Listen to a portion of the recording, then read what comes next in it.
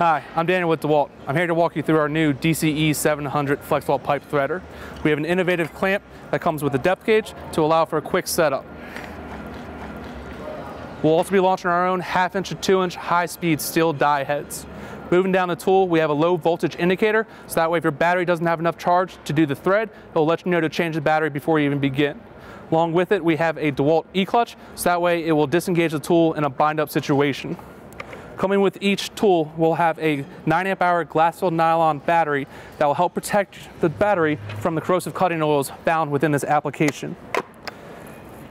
Along with it, this tool is Tool Connect tag ready, so that way you can track your tool on the job site. Along with the clamp, we have this innovative die arm to eliminate the need to touch a moving die head as you start your threads.